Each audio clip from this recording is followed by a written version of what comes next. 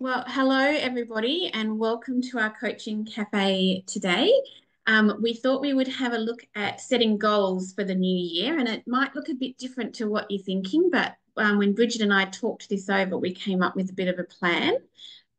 So we would like to acknowledge the traditional owners and custodians of the lands on which we meet today and their continuing connection to the land, waters, and communities of Australia and the lands from all around the world upon which you might be joining us. We pay our respects to them and their elders, past, present, and emerging, and elders from Indigenous communities around the world, and for any Aboriginal and or Torres Strait Islanders or Indigenous people from around the world who are on our session today. So we thought on our agenda today, we thought we'd start off with thinking about 2024 because there was some discussion around, is it too early to be thinking about 2025 because we're still in the thick of the last quarter of the final quarter for 2024. So we thought, well, let's have a think about this and let's have a look at how we might be able to finish 2024 off in a really strong way. And then we thought, let's move into thinking about setting yourself up for 2025 and thinking about what that will look like for you. And based on our conversations we've been having with clients and with family and friends and in training sessions we're doing, we thought it was worth thinking about prioritizing balance and thinking about our goal setting in that way about how do we find the balance to finish off 2024 and to set ourselves up for 2025. So as always, our coaching cafe is about creating community, and there are amazing coaches on the line, and we want to hear from all of you as we're going through. It's about creating a shared learning experience and having thought-provoking conversations. And for all of those of you who are looking for your CCEs, it will be available at the end of the session. I would like to welcome Bridget along today. She's joining me again this week. It's always fun to have you with me, Bridget. Thank you, Paula. Lovely to be here. So when we thought about this topic, it was funny when we were setting up the coaching cafes, and I thought, oh, we'll look at goal setting for 2025 and didn't think anything of it. And then a number of people said, but we haven't finished off 2024 yet, and there's so much going on. So how do we make sure we finish off 2024 nice and strong? And are we thinking about the goal setting too early? And with the end of year coming up, this whole idea about prioritizing and your balance. And we talk the Gen Xers came up with this idea of work-life balance. It was something that was coined from our generation. Mm. But funnily enough, we very rarely have found it. There's quite a lot of research that says we came up with this idea, but then couldn't figure out how to do it. And it's actually the millennials and the next levels down who are actually saying, I want work to fit in with my life rather than my life fitting in with work. So we helped them out, Bridget, is what I'm saying. We've given them we set up a foundation for them.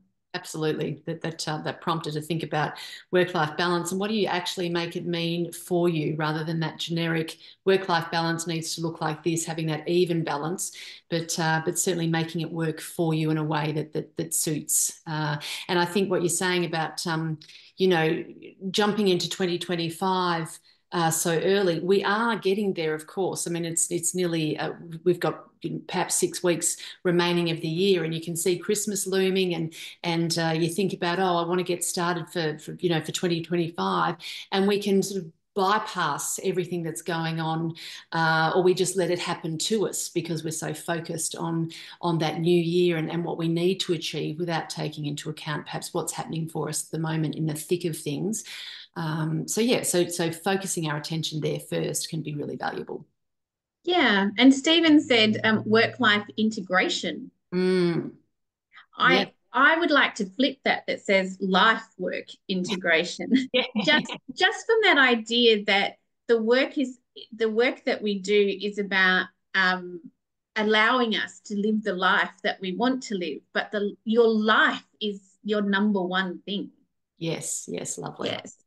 So part of what happened was there was this I went to a lunch on Sunday that was it was three of the mums in my mums group were having 50th birthdays.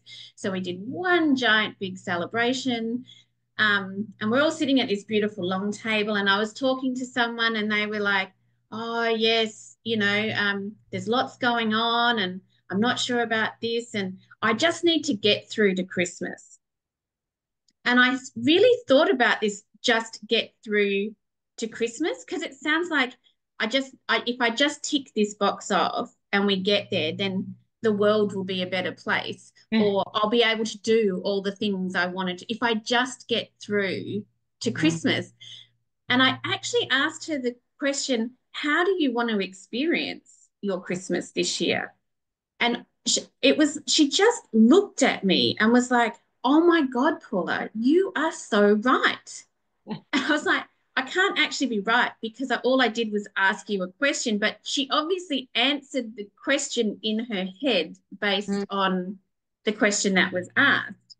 Yes. And it really prompted this idea about this I just need to get to. So when you're in school, I just need to get to that exam, or I just need to get to the school holidays. And then you get into work and it's like, I need to get to the end of the financial year. I need to get through the performance reviews. I need to, whatever it is you have to get through, is this idea that you're just pushing until you get there. If Absolutely. that makes sense. And I found this little meme that I thought was really useful that says adult life is a constant cycle of, I just need to get through this week, but it's every week. And if Mm. you're running through this at this pace, you're going to look like rabbit here who is exhausted. Yeah. Absolutely. And I think this ties into what we were talking about last week, Paula, with momentum and consistency and checking in with ourselves and really embracing what's happening in the moment rather than just trying to take that big giant leap to the next spot and the collateral damage in the way that can get in the way if we forget what's going on right now. Yeah, and I think there's an idea too that if I just get to this week or to this item, then I can be happy, Mm. or then I can relax, or then I can focus on myself. And I think what happens in that space is that if that's how you're rolling, then every time you get to what that I need to get to here, that you don't actually take that time to focus on yourself because you've got the next I need to get through to moment. That's right. I agree with that. And I also think when you do get to there, like rabbit, that's exactly how you feel. That you're feeling absolutely exhausted and you're wanting to enjoy the place that you've come to and bring your best self to that spot through having done it the right way along the pathway before you get there. Yeah, and I think that it's not so if I always think about life as a journey, like there's not a final destination at work, if you at work, at those sorts of things, it's not about hitting the final destination. It's about the how you are on the journey. What am I contributing? How do I feel about this? It's never like life is never going to be all skipping through the daisies and happiness, but it's the how do you want to show up every day and be a part of that. And that if you're just waiting on the I need to get through to the next thing, then you're missing all of those moments in between and that choice factor of how you want to be and what you want to be doing. Yes, absolutely agreed. And so we thought based on this, we would look at what happens when we do get super busy. Now, obviously, this end of year period for people, some people are super busy, some people it winds down. So it's about looking at it from what happens in your end of year process.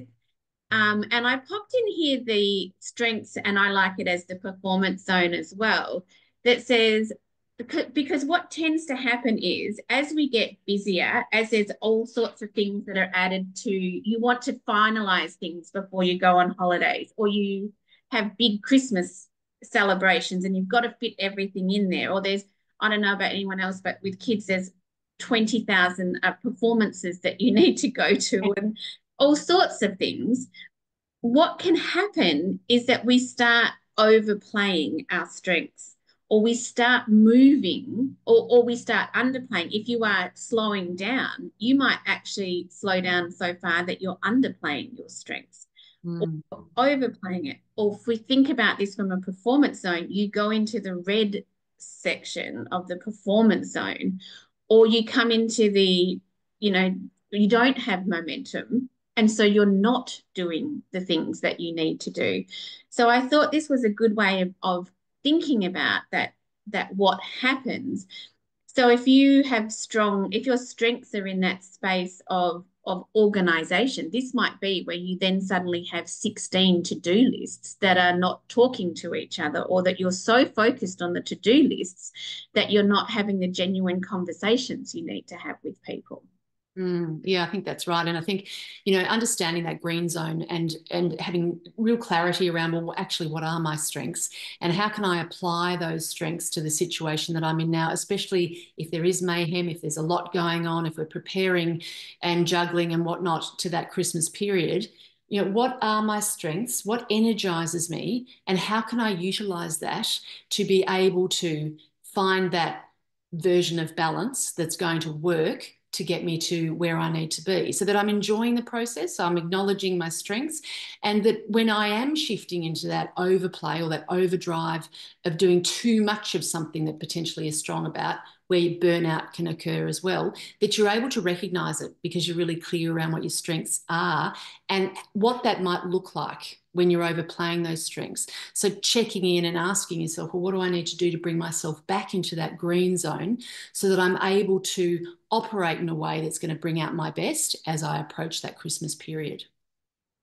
Yeah, and I hadn't thought about it before, Bridget, but I do think that the last two topics have just really lent themselves to move into this topic. So we looked at that consistency rather than perfection, and, you know, thinking about how do I consistently do things and consistently show up, and that I'm working on things every day. So that, for example, you don't say, well, no, I'm not going to do my exercise program today because I'm far too busy. But we know that when you do the exercise program, that it helps to build that momentum and keep you moving, to get to where you need to go. So it's all they actually all linked in really beautifully. Oh, they absolutely do. And the exercise program is a really good example because the self-confidence that you subliminally sort of digest, if you like, through making a decision and actually going forward with it in terms of your exercise program for the day, what that does for you in terms of your confidence and your energy and how good you're feeling to then continue that momentum to achieve what you want to achieve. Those little things that actually contribute to making a difference as to whether you do or whether you don't get to that end result. Yeah, and sometimes it's the little mouse that just is doing lots of things and getting them done to build that momentum. And sometimes it's the bigger elephant that we're plodding along, but making sure that we're working on it. So, and you know, we've been thinking about this for ourselves, but it's also the same for the people that we're working for. So with our teams and with our clients, and when you can notice someone who is heading into that overplay or the red zone, and thinking about what great questions can I ask this person about where they are and how they're feeling and what's happening, so that they can make those adjustments for themselves. Absolutely. So we thought about thinking about your end of 2024 and thinking about what do you want it to look like, and making sure that you're not overplaying your strengths or underplaying, or thinking about your performance and not going into that red zone or under. And we thought, what's one of our really great tools that we can use to help people to finish off 2024 really strong, and then to set themselves up for 2025 thinking about balance. And what we came up with was the WDEP model. So, Bridget, do you want to take us through this model? Sure. So ADEP is a really lovely little tool that you could maybe spend 5 or 10 minutes on. Essentially, spend a little bit longer if you need to, but it's a short, sharp, quick tool that is great for self-coaching as well as for coaching others, but particularly for self-coaching, if you're feeling like you need to take responsibility for something or you need to be accountable. Perhaps you're procrastinating over something that you need to do. The value of WDEP is that it does hold you to account. So what is it that you want here? What do you want? So it's really clear. What's the outcome you're looking for? What's that desired outcome? Getting really clear around that desired outcome. What are you doing about it? What are you actually doing about it to get there? Or is what you're doing taking you in the direction that you want to go? Or what direction are you taking? So you can nail down with that closed question to get that yes or no answer. Is what you're doing getting you to where you need to be? Not really. Or what direction are you taking? Maybe there are some things that are working. Perhaps there are parts that are not. So then it's about evaluating, looking at, well, how's that working for me? Which parts are working, which parts are not? Or perhaps I haven't been doing anything and I've been procrastinating somewhat. So how's it working for me? Well, clearly it's not. Okay, so what's the plan? How do you plan to proceed now? Now that you're really clear around what you want, what you are or are not doing about that, evaluating how that's working, and then making a decision around, well, what's the plan? How am I going to move forward on this? So a really nice self-coaching model, but also for others who might be doing overwhelm or getting into that space where they've got a lot going on right now, heading up to Christmas. It just creates that clarity to stop and consider, all right, what do I want here? What am I doing about it? What direction am I taking? What's working? What's not? And given that, what's the plan to proceed? I think the key here too is that it's about making genuine choices for yourself. Mm. And I know all the coaches on the line are going, yes, of course it is, because in coaching it's about accountability and responsibility. But I really love the saying it out loud. This is about making clear choices for yourself about what do you want? What is the picture for how you see your life being? So if we take my friend's example, what experience do you want to have leading up to this Christmas period? Exactly. What do you want to be doing? What do you not want to be doing? And I think the W stage, it really gives you that clear picture about what you what you want this to look like. And it's almost that miracle question in there too, that if you woke up on Christmas morning, for Yes. example, and everything at the lead up was exactly what you wanted it to be, what would you have done? Absolutely. The beauty of being able to mix and match with our coaching models and tools and getting that really clear outcome. Because if we allow it just to happen to us and we're going into each day with each day happening to us, rather than us making a decision or a choice around how we're going to approach today and what we're going to get out of today, so that at the end of the day, we can say, that was great, had a great day today. I embraced it the way that I expected to, that I wanted to. This went well. This could do with a bit of tweaking tomorrow, but I'm clear around it. I'm aware of it, and it's taking me in the direction that I want to head. Yeah, so we thought this would be good for a how do you finish off the 2024 year really strong. And it doesn't have to take days. It really is just sitting down, having a think about it. But you could also do this with your team. So you could get your team together and say, what is it that we really want to finalize before the end of this year? How do we want to be going into that holiday period? Or if you don't have a holiday period, how do we want to finish this off and think and then you can also do it for heading into 2025. What is your vision for 2025? Absolutely. I think the value of this is, as you say, it's a really great self-coaching tool, but with teams, what is it that we want? And also getting everyone in that team to take some accountability or some direction with what it is that you want, so that everyone's working to their strengths and you're applying that, talking about strengths in the previous slide. So what are each of us going to do to get what we want, and how can we apply our strengths so that we're really placing energy, the good energy into what we're trying to achieve, and we're actually enjoying the process and enjoying the journey along the way, because we're playing to our strengths, and we're acknowledging each other in terms of what our strengths are.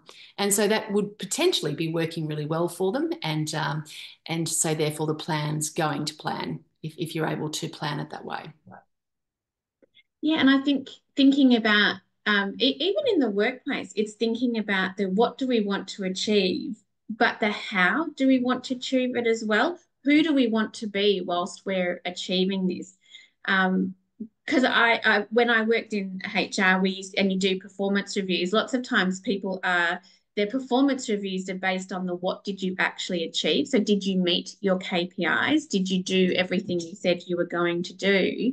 But it's also, I think the key as well is that it can't just be about what you did. It has to be about the how you went about doing it.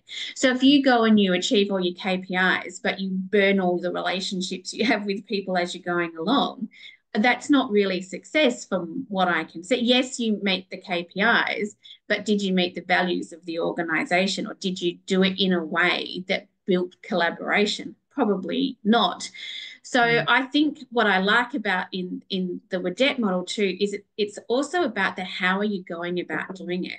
What approach are you going to take that will actually bring the results you're looking for? Very, very important. Absolutely. That becomes part of the evaluation process in WDEP, but also part of the plan in terms of continuous improvement.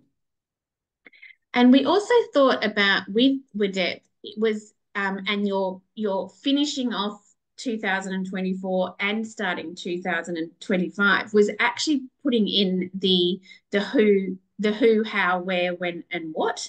So when you're thinking about setting those goals, and thinking about what do you want to be doing and how, what is it that you want to be doing, was also adding in the who can help you with this, or who needs to be involved in this, so that you're connecting in all the parts to it. How will you go about doing this? Where will this make a difference? Where would you like to be?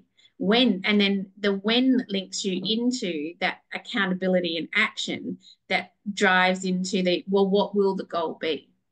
Absolutely. I think, and I talk about it often, the who, what, where, when, how, those questions as your question starters, from a coaching perspective, to really build on those open and curious questions for self and for others, to really design a really clear, balanced plan around how you're going to approach something.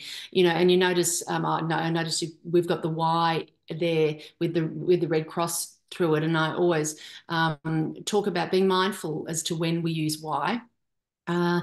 Keep it open and curious. The why could cause some defensiveness if we ask that question too early in conversations where people feel defensive. Why haven't you done it yet? For example, could break rapport. So we tend to leave those why questions for those more inner level 5, questions where we've got rapport with why is that important to you, as an example, might be a better why question. But we shift it away so we can focus on who can help you, what is it that I need to achieve, how am I going to get there, how am I going to approach it, where do I get the support or resources, when am I going to do this part, that part, whatever it might be. So you're really asking yourself and others good quality questions to design that plan and to get really clear around where you want to be and how you're going to go about it. Yeah, so I think it's sort of like often people rush to goal setting because they've got one thing and they go, okay, I'm going to set my goal on that, and off they go.